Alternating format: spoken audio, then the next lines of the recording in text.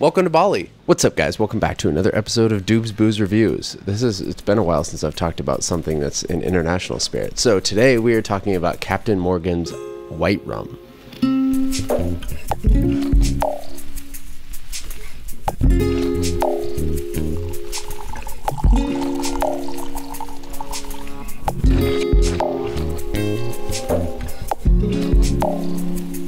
Okay, so this is Captain Morgan's white rum. This is basically what you get with Captain Morgan's original spiced rum, and that they spice, and before they spice it, they bottle it, and that's what you get. This is 5 times distilled. It's coming in at 40%. Let's give it a try.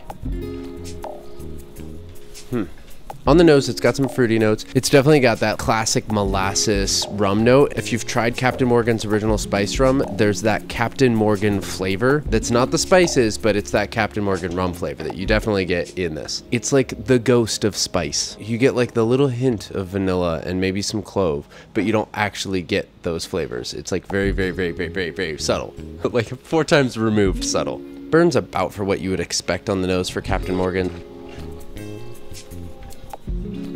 Oh, yeah, okay. So on the palate, that vanilla and the spices come through a little bit stronger. There's definitely some like demerara sugar. It doesn't quite go as much as molasses. It's more vanilla forward. A little bit of stone fruits, some like clove, cinnamon types of spices in there as well, but again, very subtle, along with maybe some blackberry. There's something a little high note that's almost a little tangy, so I think it's blackberry.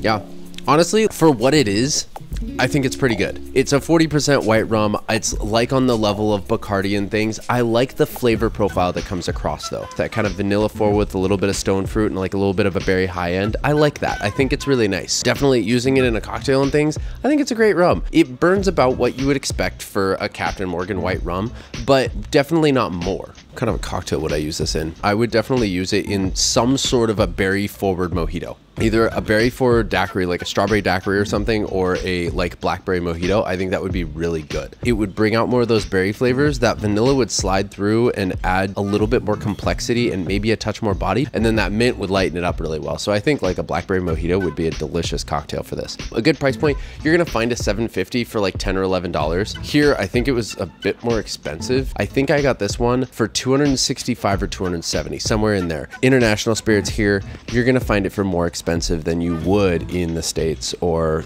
where those spirits originate because of the export and the import and all of that, the taxes and stuff. It's going to be a little bit more expensive. But yeah, if you can find it in the US for around between $10 and $15, I think you're looking at a good deal for this rum. Anyway, thank you guys so much for watching. Hit that like button, share this video with your friends, and I will see you guys in the next video. Peace.